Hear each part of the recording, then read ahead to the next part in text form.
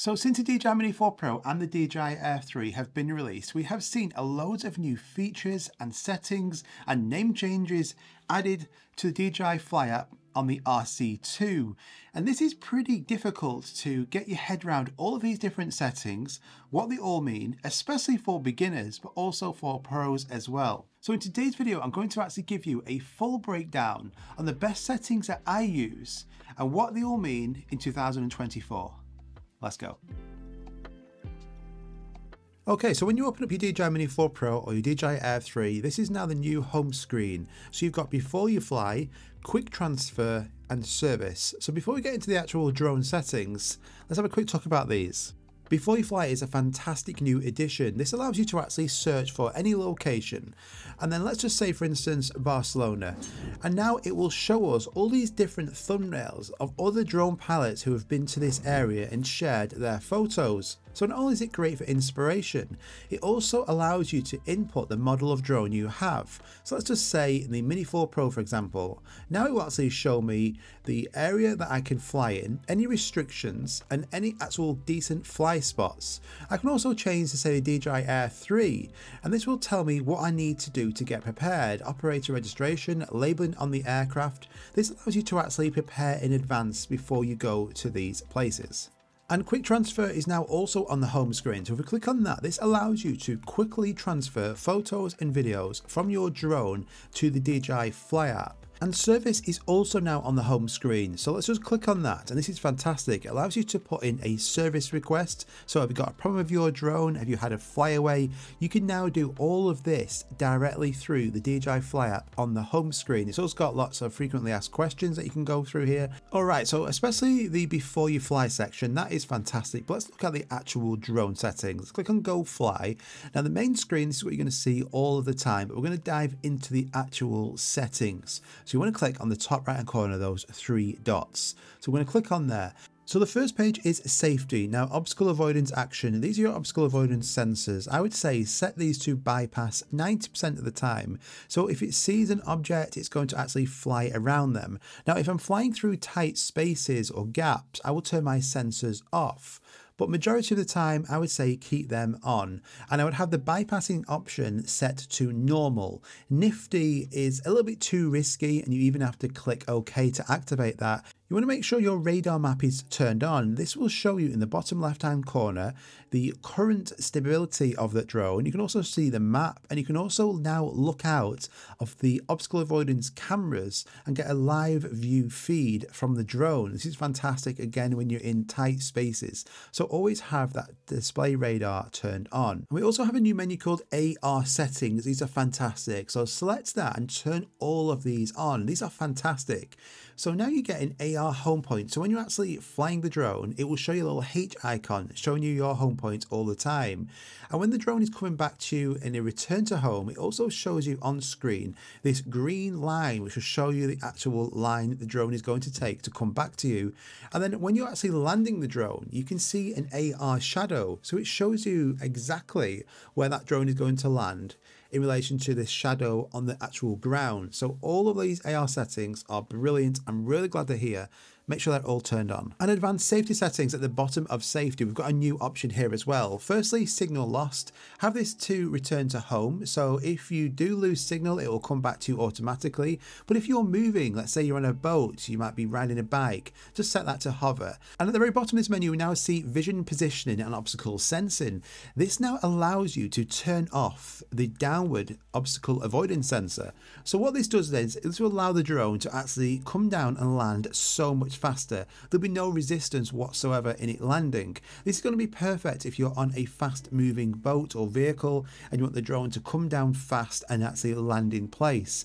But be warned, this comes down really fast and you can do damage to your drone. So only actually use it in that example there. And this video is sponsored by Motion VFX, and I cannot stress to you how important this is for any video creator. I use their plugins every single day. So the MKBHD plugin, I love that. All the time I'm using that for giving you information on screen and graphics. Like if I'm talking about this drone here, I can list everything on screen with all of these different plugins.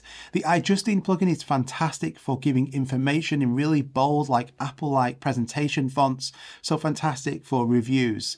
They also have thousands of different plugins that you can choose from, available for Final Cut Pro, DaVinci Resolve, Premiere Pro. Now, another thing I like to do is actually put text behind a person or an object when I'm talking about it, just to make it actually stand out a little bit more.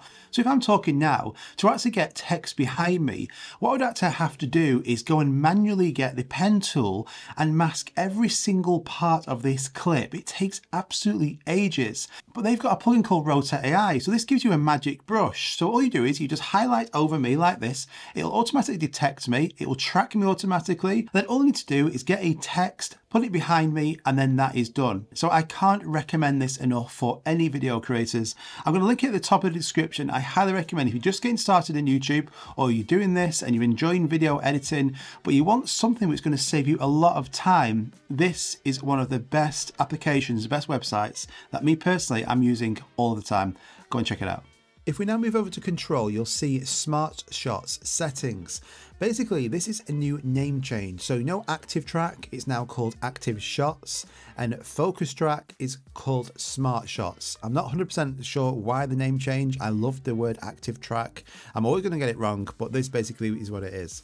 And active shots is the best it's ever been on both of these drones. You've got an inner and an outer circle where that drone's going to track you from. But in this menu, you've got even more finer controls now. So on the inner circle, I want that drone to track me really close, but I can also have the outer radius and increase that. So when it's on the outer circle, that drone's going to be at a more fixed distance away, so I can show more of that landscape. I can also adjust the height as well. So if you want the drone to be a bit higher up automatically, you can adjust these. So go ahead and just screenshot some of my settings here. But for the outer height, for example, I want to actually increase that to have that drone higher up and further away on that outer ring than it's currently set from the factory settings. The camera motion, how fast that drone is going to track you. So if you're just walking, have it set to normal, but if you're on like a pedal bike or you're running pretty fast, you can set that to fast. And I've turned near ground flight on. Now this allows the actual drone to go below 2 meters when tracking you. So don't have this on if there's loads of obstacles, but it is really good if you're tracking you when you're running or walking or even on a bike and you want to get some really low shots. Now if you're in a vehicle, you don't get an inner circle, you only get the outer circle. So the camera motion, you can also adjust that. So if you're not going too fast and you want some more cinematic shots of your vehicle, select normal. But if you are going pretty fast, you want that drone to keep up and able to actually change the actual angle faster, then select fast. Now under gain and expo tuning, you've got two options here really, which are pretty good and new. So under Cine, you now have the option under max horizontal and ascent and descent speed to actually decrease all of these values to 1 meter per second. This is going to get you really, really slow cinematic shots. So just like the old tripod mode on the DJI Mavic series, we now have this on the Mini and the Air as well. So if you want really slow shots, don't overdo it, but for the occasions that you do, change this to 1.0. And under Expo, this is going to give you more fine controls on how the actual drone handles itself in the air. So I did a full video on this, but I just find when you first get this drone, you turn it on from factory, it's just too erratic. It's not smooth at all. So I actually changed the Expo settings to actually have a finer control on this drone and just have it more cinematic. So again, screenshot this screen here, but that's what I have my Mini and Air set to under Cine mode. You want the actual gimbal rotation to be super smooth and also be smooth at the end of that rotation. Again, it's too fast out of the factory and it looks terrible, so I've changed mine to 4 meters per second as the tilt speed and the smoothness to 15. Under button customization, this allows you to actually customize the C1 and C2 buttons on the back of the drone. So I have mine selected to C1 as cruise control. So all you need to do is hit that button once and the drone will go into autopilot and continue flying in the actual angle it was flying at originally. This is fantastic. It means you don't have to fly that drone manually yourself. You can just select autopilot via cruise control, which is great. And then my C2 button, Again, I've got loads of different options here, but I have mine set to the portrait landscape switch. So I can actually get a video in full horizontal. I can hit that button once, the camera will rotate, and I can now get a portrait shot or video and then share that on Instagram. Now under camera, colour, I have it selected to D-Log M. This is going to give you a flat colour profile. You can use then custom LUTs like the ones I've got available for these drones. But if you're not fully familiar about colour grading, you're just starting off, normal is going to be good enough. So select normal. And under grid lines, I always have the middle one turned on. This is the rule of thirds. Now you can turn all three on. I just think it gets a bit messy and it's not easy to see what you're actually filming, but just have the middle one on. The rule of thirds going to allow you to frame your shots so much better. Now the actual shutter speed and ND filters, I've done a full video on that, which I'll link at the end of this video. But I would say turn your sharpness down to -1. Because it's got an f1.7 aperture, the drone will have a high shutter speed without using ND filters. So I personally have got an ND filter on all of the time. But if you don't have ND filters and you're just starting off, turn that sharpening down to -1 to get better results. And onto the main screen, you can actually touch anywhere on this screen. This will then focus. So get into a habit of actually tapping on that screen and where you want the drone to focus on. You can actually click on the bottom right hand corner. This will bring you up this new like fast menu. It allows you to actually change your resolution, your frames per second, and also switch between color modes like normal and D-Log M, all from this actually pop-up menu. It's a lot faster than going into the main settings. And on the main screen, you see all these little icons everywhere. You can actually click on these and it will show you more information. So like the battery information, the signal strength, do you have your obstacle avoidance sensors on, how many satellites you've got. Each one of these you can actually tap on. And you see this orange bar at the top of the screen. This shows you any warnings. So you can actually click on there and it will be a pre-flight checklist showing you what you need to do before you go off and fly or any issues with that drone. But crucially, when your drone is actually in the air flying, it will also show you any warnings that come on to the drone as well. So if you see an orange or a red bar, click on that. It will show you the problem. You can then bring that drone back to you and investigate it. And both these drones are fantastic at filming at night. They've got night video mode. So if you click on video and click on night, what this does is when you're actually filming, it's going to automatically apply its own noise reduction, but it also boosts the ISO by quite a lot as well. You can now actually use up to ISO 12,800. So if it's really dark, this is going to help you out a lot. Now, although I'm showing you all of these different settings now, when you're out flying that drone, you probably will forget some of these. So I brought out my own cheat sheets, and these are available for the DJI Mini 4 Pro, the Mini 3 Pro, the Air 3, every single one of the DJI drones.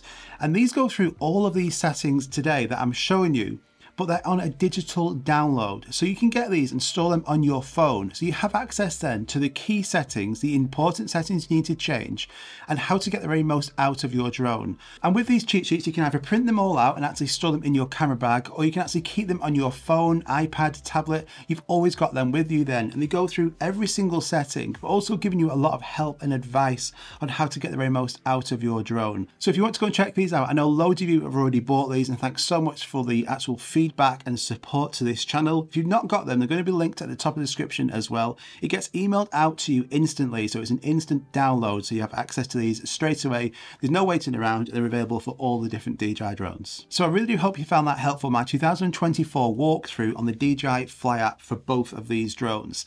It is great to see that since both of these have been released, we have had all of these new features, and I'm always encouraging DJI to give us more features for the current drones we already have. So let's hope this continues and we might see even more features going forward. So if you enjoyed that, make sure you hit that like button. That's all I ask. It just helps get this video to more people. Subscribe if you're new around here, because I've got loads of content coming really soon. This season is now just picking up, so lots of exciting videos to share with you. Thanks so much for watching. Appreciate every single one of you for watching this. Go and check out my cheat sheets if you want to get the very most out of this, with the settings on both of these drones. They're available on my website, linked at the top of the description. And if you're a video creator, I cannot recommend Motion VFX enough for all these titles and plugins. Thanks so much for watching again, and I'll see you guys on the next one. Bye bye.